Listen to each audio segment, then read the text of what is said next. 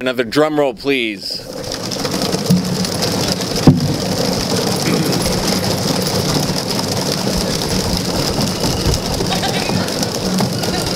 Elevate Addiction Services Department of Program Verification is hereby certified that Kaylin M. has satisfactorily completed the Elevate program.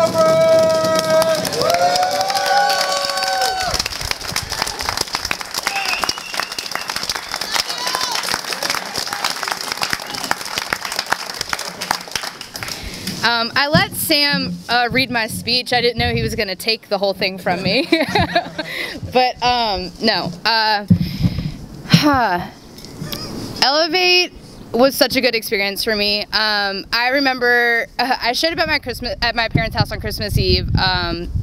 Dope sick, you know, screwed Christmas up. You know, withdrawing at their house.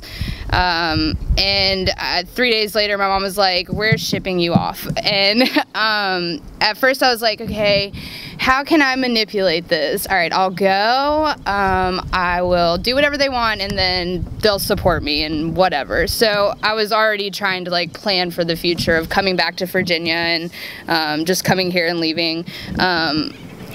Because it was an ultimatum for me to come here, but it wasn't an ultimatum for me to stay. I am training, which I'll start, I guess, next week or whatever, but I know that this is the best place for me. Working on myself it's been tough. I feel like I've been so focused on everybody else in my life for so long, so to like sit with me for 60 some days it's been hard. It was really uncomfortable at first, but it was definitely something that I needed to do. I definitely, just to kind of bounce off what Sam said, you know, I did come in here hopeless, like I'm sure all of us did. You know, just we lose our identity, we lose who we are, and for me that was like, it was almost like intimidating to like figure out who I was, but I can totally stand here today saying that I know who I am. I know that I can be happy. I know that I had accepted how my life was going to be before as just what it was, and that's what it was going to be. So it's very comforting to know that, you know, we don't have to live like that anymore, and that positivity, you know, having a good day is our choice. You know, you do have the choice to have a good day or a bad day.